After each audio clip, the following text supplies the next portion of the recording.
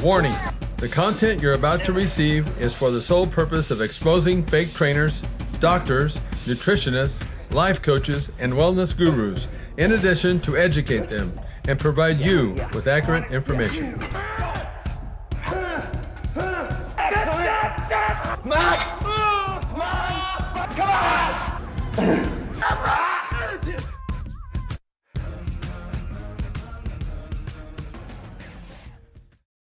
36 years ago, I became a personal trainer. My objective back then, as it is today, was to get my clients in the best shape of their lives. But in order to do that, I had to know everything about the 3 training components that were responsible for changing the body in the most efficient way. Therein lies the problem. You see, most personal trainers are absolutely incoherent about the 3 training components, and they're dead wrong in the way they train their clients. It's a real issue in the industry.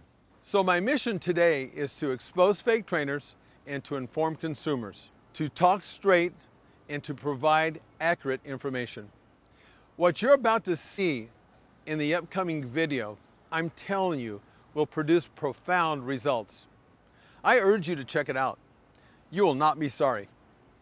There's a reason why personal trainers, for the most part, can't make a living at this business, and it's a huge business now. 30 years ago, 36 years ago when I started, much different. But now it's become a huge industry. But you know something? Most personal trainers are still making stupid mistakes that kill their business. And one of them that I've seen over and over again is that a trainer it's kind of like a honeymoon. When they first start training their client, well, the client's excited, and so is the trainer. And I don't know, in about 18 months or a year, it just depends on the trainer actually, but the point that I'm trying to make is that the trainer all of a sudden starts getting too comfortable. They start mailing in the workout. That is one problem, because then what happens is your client's going to get bored. I'm telling you, most people, that's the reason why they're hiring you in the first place, is because they need somebody to help them. So you want to make sure that you're not just becoming an enabler to the client or becoming their buddy, because that's not going to work either. One of the trainers that I had years ago, who was one of the nicest people that I've known, they had one of the worst retention rates as far as being able to hold on to their clientele, because the client comes in and at first it's like I said, they're hot and bothered and everybody's getting after it, and after a while it just becomes like routine, and routine, it can be a killer in some cases, and for most people. So if you're that trainer that's becoming a buddy, or if you're just starting to mail in your workout, you're going to lose your clientele. One of the things that a client really wants from you is they want to believe that you can help them reach their dream.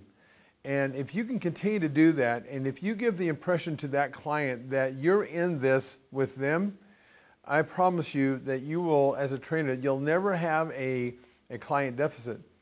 All you can do is your part and educate that clientele, but you have to be willing to do that on an ongoing basis. It takes energy, it takes discipline, and that's the other thing that trainers don't have, really, the fake trainers, is they just don't have that discipline to keep doing the little things that make a big difference.